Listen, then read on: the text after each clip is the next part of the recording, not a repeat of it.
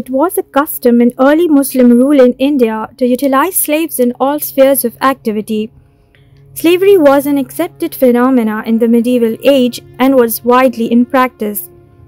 Slaves undertook tasks to run any large medieval enterprise that in modern technological age machines perform. Since the slaves were considered loyal to a single source of command, therefore, they were taken to be the extension of the person and his ideology of their master. This unified identification was treated as a sacred trust that both the parties highly valued and respected, doing their utmost to stay true to it in any circumstances. This unique relationship could be seen transcending the establishment and sustenance of the first Muslim ruling entity in the subcontinent known as the fabled Delhi Sultanate.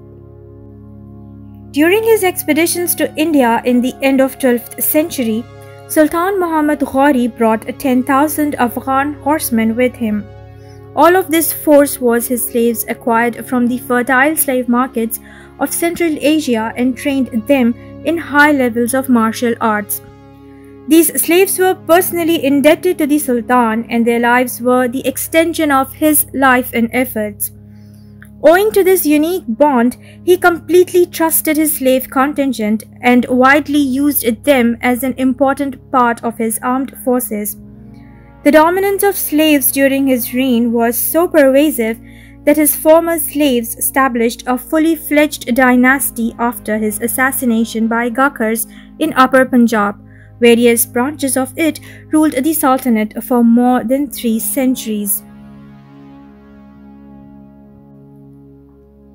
These foreign slaves were known by their generic names as Turks, Turksha, and Afghan, and were a permanent part of the army.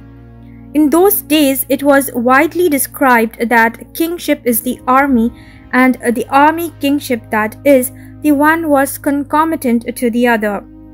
It was quite apt a description, as the state they formed was military nature, and it was their military prowess that kept them in power.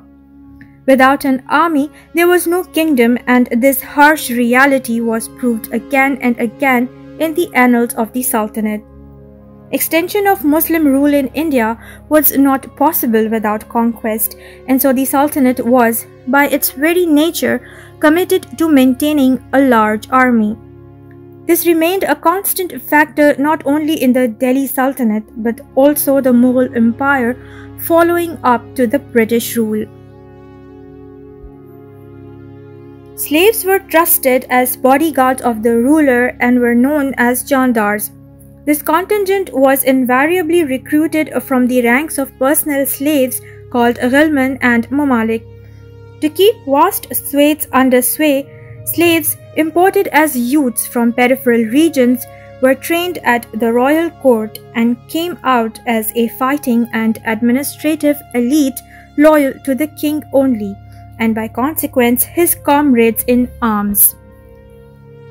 Their loyalty was supposed to be tried and tested, as they had qualified to be the part of the ruling elite through their consistent exertion, both in the field of battle as well as the governance of the kingdom. This tradition of obtaining slaves by all methods and from all regions was continued by Delhi Sultans, and accordingly foreign slaves were purchased from all countries and nationalities. There were Turks, Persians, Seljuks, Oghuz, who later formed the Seljuk and Ottoman empires, Afghans and Khiljis.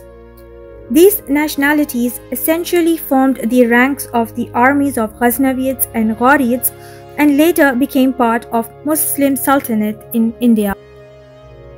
The first organized Muslim rule in the subcontinent was established by Sultan Qutubbdin Aibak himself, a manumitted slave of Muhammad Ghori. During his early reign, the second Sultan of Delhi Sultanate, Iltutmish, avoided giving asylum to Jalaluddin Mangbarni of Khwarizm, fleeing before Genghis Khan, whose large contingent of slaves, however, settled in the northern parts of the subcontinent and became a pool from where future army recruitment was drawn.